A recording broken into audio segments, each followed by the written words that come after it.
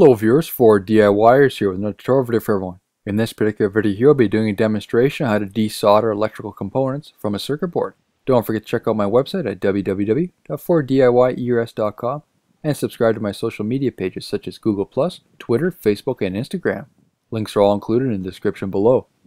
Here I am working with an old doorbell, and as you can see, it does have many electronic components, which I'll be doing an example on.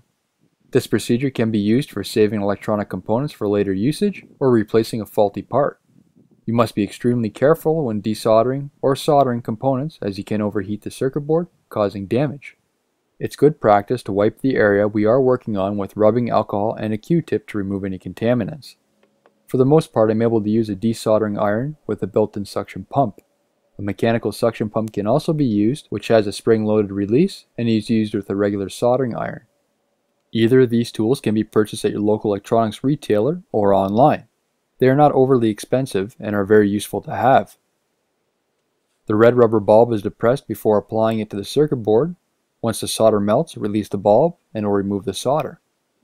Now applying it to the circuit board. Here I'll be removing the wires which is directly connected to the speaker. Depress the bulb, heat up the connection. Once it's melted, release the bulb, and then this will remove the solder. After that, depress the bulb in the container to dispose of any old solder. It's important to empty the desoldering tool when moving on to other components, as this can squirt out hot melted solder on an area we don't want it to. It's best to place the tip on the center of the soldered joint. You will see that the solder does liquefy, usually changing color slightly when it melts, and you will feel the soldering iron sink into the connection. Now desoldering a capacitor, again the same procedure. Depress the suction bulb, place it on the center of the soldered connection, wait a moment until it melts, release the bulb to suck away any of the solder, and then empty the freshly removed solder.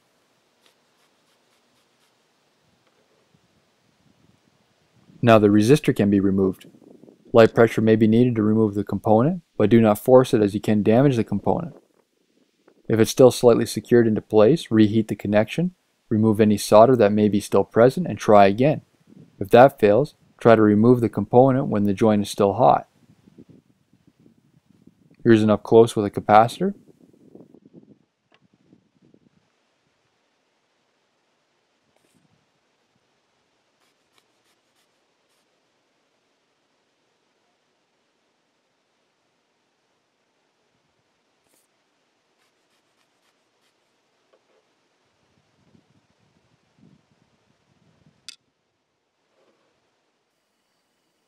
Depending on the age of the solder that is used or what type, the connection may be very hard to melt.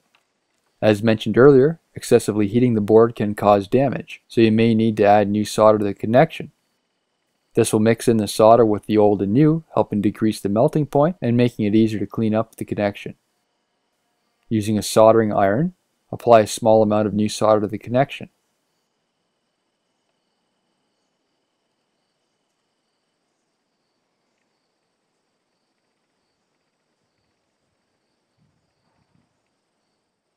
Now using the desoldering pump, remove the solder using the exact same procedure as before.